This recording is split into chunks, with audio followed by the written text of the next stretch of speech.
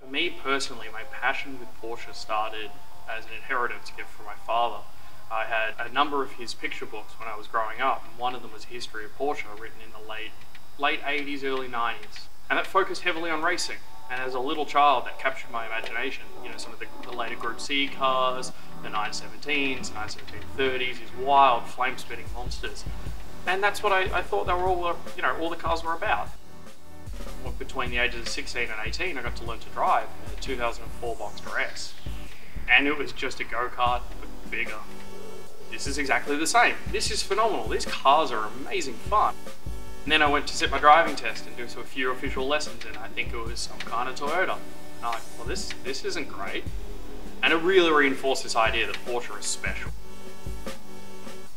My name is Jordan Cameron Remelier, and we're sitting here at Modern Air-Cooled LLC. We're a Porsche specialist workshop in Houston, Texas, located right in the middle of everything, man. We tend to build race cars and restore old Porsches and keep new ones on the road and maintained, and really try and make people happy. So Modern Air-Cooled, currently heading into 2018, we're a 5-person team. I'm almost the baby of the group, but not quite.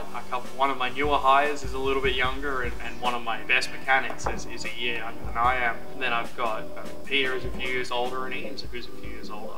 And what that means stepping in here as a client is, after a number of email exchanges or a number of phone calls, you come in here and meet 5 fresh young faces. And we've had some interesting responses, everything from, are you the owner or the owner's son? You guys really know what you're doing? I chuckle and say, yeah, we think we do. And then to, there's no way, what are you doing? And some people are blown away, and some people are quite mistrusting, and that speaks volumes on who they are and what kind of client they will be. But it's all part of the fun in the game. The concept behind Modern Air-Cooled, it was really about me preferencing what speaks to me personally. What always captured my imagination were those early race cars, and what was the closest tangential link to the race cars was the 993s. They were still hand-built, still split case, still air-cooled. They were wild. They were built by a small bespoke manufacturer. And then, prior to opening the shop, Father purchased a 993, a 96 Arena Red Metallic. And it really spoke volumes to my childhood memories and really captured my imagination again here in the States. Then I was going to technical college, and he was sort of going, where were we going to take it to be worked on? Or will you work on it in the garage on the weekends? And he's like, oh, of course I will. And we realized there weren't really any other people doing it anymore. There seems to be a broad generation gap between those who were working on 993s in the past in this town and those who were doing it now. And that's kind of where I went, hey, well, if this car speaks to me in such a way, and it has this huge cult following, and the prices are exploding, these late model air-cooled cars, the 964s and the 993s, that's a really good basis to build a brand around.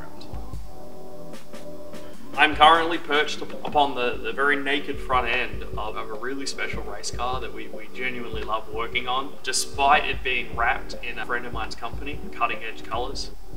But this car at Michael's, it really symbolizes what I want to be doing.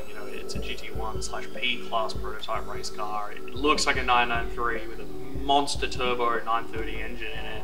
It shoots flames. It's loud, it's got no windows, barely any doors, and I'm just very thankful that it's here today. This is the throne upon which I'm trying to continue to grow.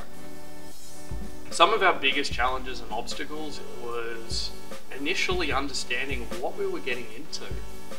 I started this with a business partner in December 2015, and we really believed that we would be, or could potentially grow into, this small, focused 2 or 3 man team in a smaller shop, doing one bigger build at a time and just working through them.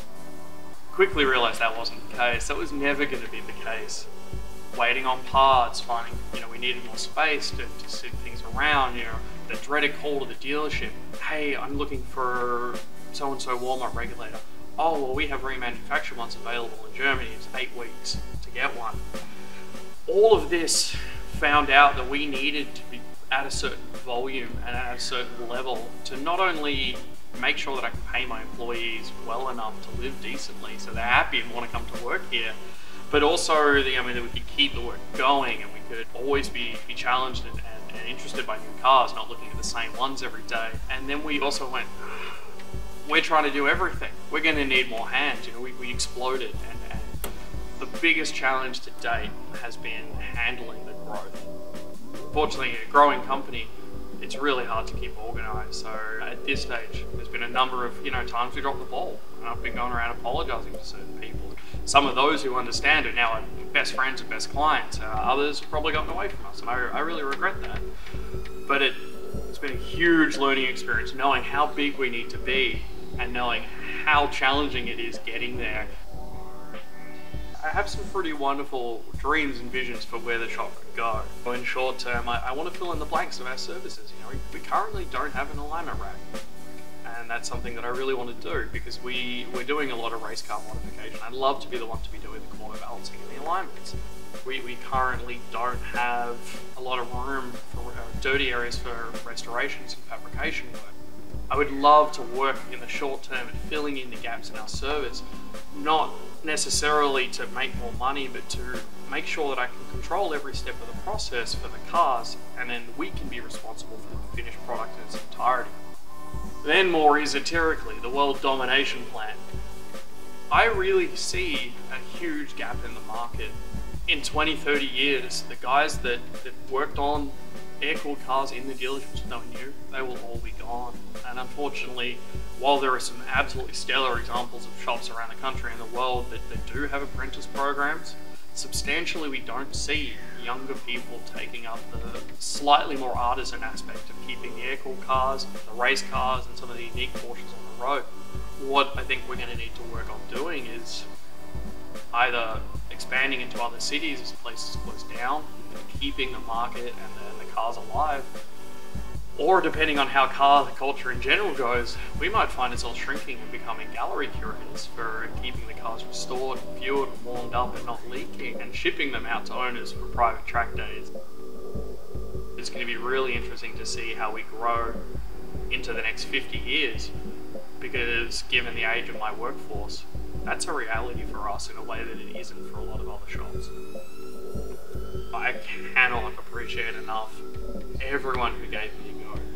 And the main proponent of that has been the Porsche Club of America. Anyone who owns a Porsche vehicle should be a part of it. That's allowed me to go out and meet some of the best and most enthusiastic people that share my passion. And those were the people who really gave me a shot in the beginning and allowed me to establish myself. And those are the people I really want to thank. And my best advice for anyone who's going into a similar field is, do not overlook the enthusiast. Yeah, you're going to get into arguments about oil grades. Yeah, you're going to get into arguments about parts pricing and margins and some things like that. But they are also the people that will go into bat for you.